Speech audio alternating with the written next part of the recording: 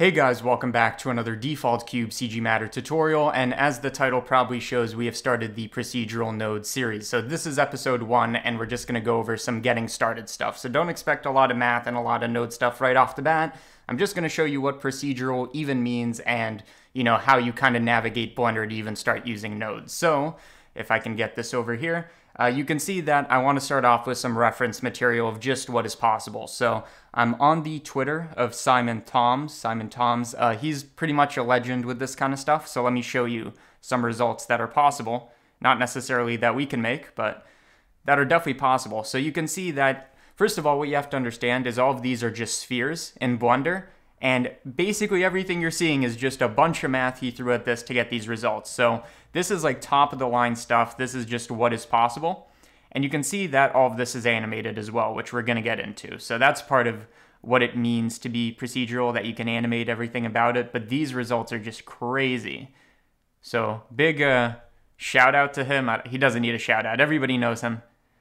So basically, I think we're going to do some of these, at least like the theory of some of these. We're not going to make the results this good, but like doing stuff like gas and atmosphere and all that, we're definitely going to do. And then also this hedge maze, I think we can work our way to the labyrinth as well. So these are just some of the crazy results that are possible, but yeah. So let's just talk about what procedural even means. So here we have a normal Blender scene with a plane and a truck outside without any material. So this is just a black plane. I mean, it has a material, but nothing's connected to it. And normally what you're probably used to is using textures. So for example, I have this texture of a circle. It's just a JPEG or a PNG, and in this case, I think it is a 1K texture. We can check. So we have 1000 by 1000 texture, PNG, etc. Has an alpha channel, doesn't matter. So this is just a texture that you could probably make yourself or download online, and when we take this, we can plug it in to our surface. And again, you don't have to understand what any of this means. I'm just talking over some very, very general, without knowing anything theory. So basically, we have a node here called circle texture, which is containing our texture. We plugged it into here, and now you see it on the plane, and it's a circle. But the issue is we can't really control anything about it because we just took an image and slapped it on there. Well, not only can we not control it, but when we zoom in far enough, you can see that the circle is actually jagged. Why? Because this picture has a limited resolution. And the more we zoom in, the more apparent that is.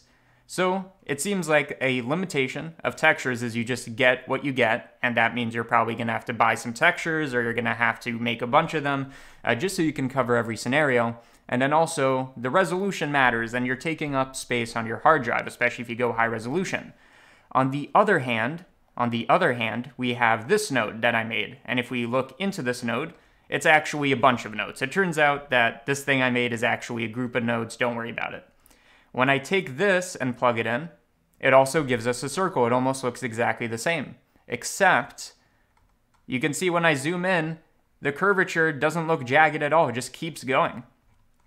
And that's because this circle is not made with any textures at all, it's all mathematical.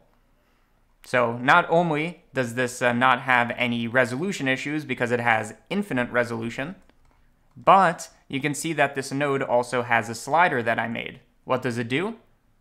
Well, it just controls the size of the circle, and that's like not that big of a deal. Like technically you can take a circle texture and scale it, so you can do that kind of operation, but you could add tons of more controls that let you do other stuff with more complicated shapes. So really what we have is a procedural approach and a texture approach. And once we get into more sophisticated stuff, you could just take this node and do a bunch of stuff with it. So let's say we duplicated it.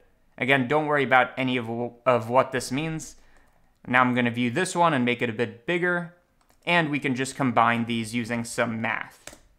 So let's just take this one. Let's take this one, do some subtraction or something. And let's play around with the size of this. And now you can see that with a very simple edit, we have made a torus, which is kind of like a 2D donut, if you want to think about it that way. And we can control the outer ring, the inner ring, and again, this is procedural. And you could, again, do this with textures, but now we have a infinite resolution donut. So you can see how this stuff kind of scales really quickly. We went from a circle to a donut, which it is a bit more complicated. Okay, that's fine, but what if we want to do something that's actually more sophisticated? Well, there is room for that too. you can see I made a node over here called a tiler node. And if you look into this, it's not that much. It's some math node, some other stuff. Don't worry about what it means. But what we can use this for is, let's put our circle in here. And then we are going to take this and plug this into this mystery vector socket that I haven't explained. And now you can see we have a bunch of random circles. And now we have many, many more. And this is completely procedural, infinite detail on all these circles that we can zoom into. And the best part is we can actually animate this kind of stuff and get different seed values and kind of control where we want the circles, or you can fill everything in. Maybe make this a bit smaller so we have less of them. And now you have, if we make this circle a bit bigger, now you have some kind of fancy floor texture. So really you have a ton of control over this stuff. So really when you think procedural, think something that is basically does not have any textures. That's the best way you want to think about procedural. If it doesn't have textures and you can control it all mathematically, it's procedural, and the benefits are you're not taking up space on your hard drive, and you have controls if you had controls, and you have infinite resolution. So that's just kind of the intro for what it is we're going to be talking about. And let me start a new Blender scene. And I guess we shouldn't save this, that's fine. The only other thing I want to talk about is how we even get to the menu I was in before. So I'm going to assume you've never touched Node, so we're really going to start from the super basics. So luckily, this is actually very simple because you can just, over here we have our workspaces, you have layout, modeling, etc. All we have to do is click shading, and we're in this pretty much the same menu we were in before. So that's pretty much the tutorial for that. You can also, by the way, really what we're interested in is this window over here, the 3D viewport we already had. But this window is called the shader editor, or sometimes just the node editor, but we'll call it shader editor. And if you don't want to go to the shading workspace, you can just open up a new window like that. You just drag that up. And then we can select, instead of 3D viewport, we select shader editor, and now you have pretty much the same thing, but now it's in the layout workspace, and you can also do this sideways. So let's do it like that.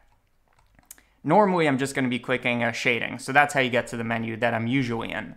The only other things we need to take care of before we get started talking about nodes and all that is some settings. So go to Edit, Preferences, Add-ons, and I want to make sure that you are using a special add-on called Node Wrangler. So you just type it in, it's going to be there, and for you it's probably disabled if you haven't enabled it before. Make sure you enable this add-on. We are going to be using it literally every tutorial. And what it's going to let us do is a bunch of cool stuff. So for example, normally, if you have a node, and a branch between these, we'll talk about what all that means. The way you disconnect is you just pull it off, and then you can connect like this. And when you have a lot of nodes, that takes a while. So what Node Wrangler lets you do is something like that, and then you can connect like this. So it's kind of like shortcuts for these kinds of things. And especially if you have two different nodes, do you really want to do it like this? And if you're zoomed out, it's kind of hard to do that, or would you rather just connect really quickly like this and disconnect? This is just a faster way to work, and there are a ton of other commands and things that Node Wrangler lets you do, but I'm not sure if this one, what I'm about to do, if collapsing a node and hiding everything except what we're using is a Node Wrangler feature, but it might be. But either way, make sure you have Node Wrangler enabled. And the other thing that you guys might care about is I think there's kind of a divide between people who like curved noodles and people who like straight ones, and I'm just going to show you how to switch between those. So again, Edit, Preferences. This time it is in Themes, and then you go to Node Editor. So this time not Shader Editor, but Node Editor, whatever, same thing. And we can control pretty much a lot of these things, like what color it's going to be when it's highlighted, etc. If you see the bottom setting, it says Noodle Curving, and you can change that. So now, if it's 0, you have perfectly linear straight lines, and I think a lot of people, I think Simon Toms even likes to work this way. Or you could do, I'm sorry about all the stuttering today. Or you could do something with a lot of curving, which kind of gets ridiculous. So I like to keep this at around 4. And really, now that you know what procedural means, you know how to get to this workspace, or maybe just go to the shading workspace is the faster way to do it, and you also know about the add-on and everything, I think you're ready to probably get started on the second tutorial where we actually talk about stuff that matters.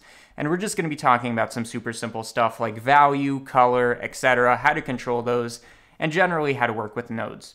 So there you go. That is the first part of this tutorial. Hopefully you enjoyed it. And again, it's just a preview. I know we didn't go over much, but Tomorrow, I will come out with the second tutorial, hopefully. I'm not going to rush it.